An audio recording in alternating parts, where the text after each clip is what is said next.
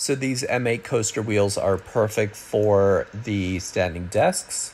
You just unscrew the feet that are on the standing desks, and then you put the nut on, and then you put the washer on to the wheel, and then you thread them into the desk.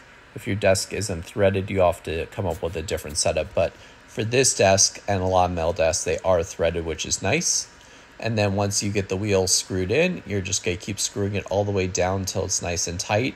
And then the wheels do come with these supplied wrenches, so you're able just to torque them all the way down, which is really helpful to make sure they're nice and secure, making sure that they're mounted properly. So make sure that as you're doing this, you're torquing them down all the way, and then go ahead and do the rest of the wheels. So after that, you're all set. They have this lock and release there, and then this is what they look like.